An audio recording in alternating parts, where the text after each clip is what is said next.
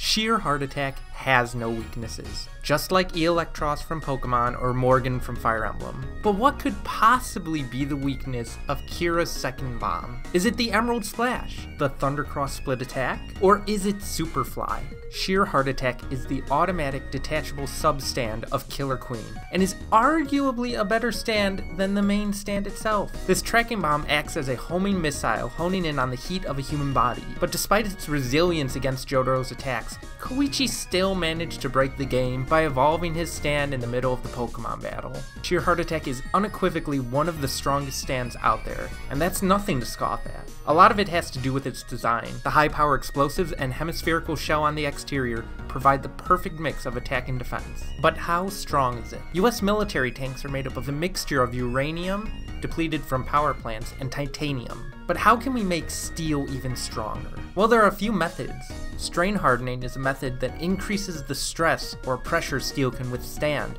by using plastic deformation. By quenching hot steel with just the right amount of cold, you can increase the amount of stress a material can withstand. If you go too far with the cold, though, your material becomes incredibly brittle, and it will undergo catastrophic failure. And this is a real concern for engineers because that's why an iceberg was able to shred the Titanic. This is a... Let me show you how it works. You press this. I'm Mr. Meeseeks! You make a request, and then it stops existing. So we know from a previous stand science that Jotaro can punch with a massive 3.4779 times 10 to the 16th joules of energy. However, that was only stated in part 6. Jotaro is able to use Zoroardo, so he's probably moving 43.589% the speed of light, which was calculated in the previous stand science about Zoroardo. This means his punches have 43.589% of their power, which results in a relatively smaller but still powerful 1.5159 times 10 to the 16th joules of energy. We also know that Sheer Heart Attack took a massive amount of consecutive Auras from Star Platinum, and I was actually crazy enough to count them. In each individual frame, Star Platinum has 15 after images of fists. In a 30-second frame, this means there's 450 punches per second. When first engaging Sheer Heart Attack, there's one punch at the beginning, a rush of punches for 5 seconds, which equals 2,250 punches, and another punch after that, making it a total of 2,252 punches. This is followed by slamming 2 fists together, and 10 more seconds of a rush, which is 4,500 more punches, which brings our total to 6,754 punches. Then there's 5 more seconds of Auras, which results in a grand total of 9,004 punches. Oh, shush. So you think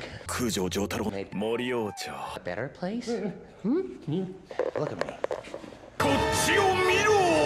After 9,004 punches at 1.5159 times 10 to the 16th joules per punch, this creates 1.3649 times 10 to the 20th joules of energy. At this point, Sheer Heart Attack has only 14 dents and 10 cracks in it, without Kira sustaining any major damage.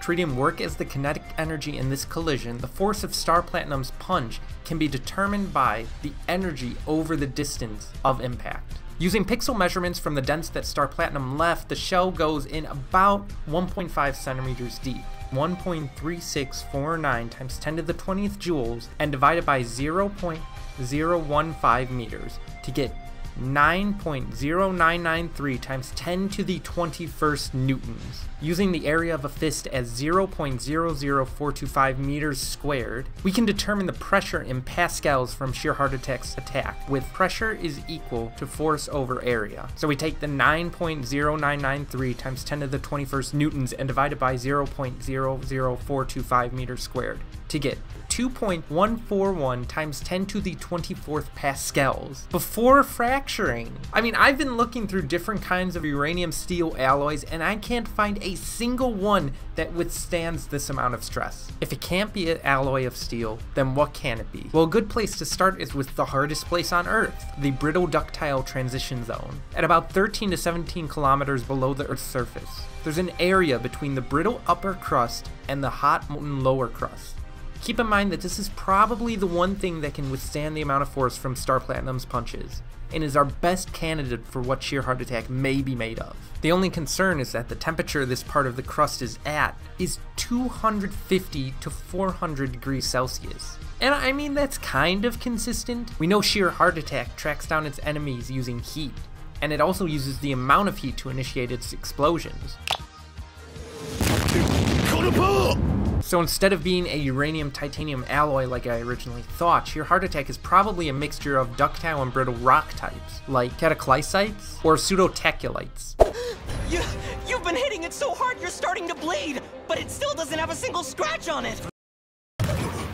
These two retards are actually dumb as bricks. It's an easy realization for anyone who actually watches the show. Thank you so much for watching. Check out some of my other Stand Sciences if you're interested in how JoJo's can teach us about science and engineering. Have a beautiful Duang, and I'll see you all next time.